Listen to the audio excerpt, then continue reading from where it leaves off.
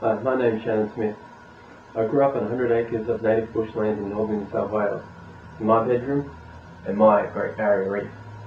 I view the landscape like a storybook, reading the mysterious secrets of the past, present and future empowered with vivid observation. I would reflect upon the presence of beautiful things, I would plant a seed in people's imaginations, and tourism would once again flourish because of the connectedness felt towards Whitsundays.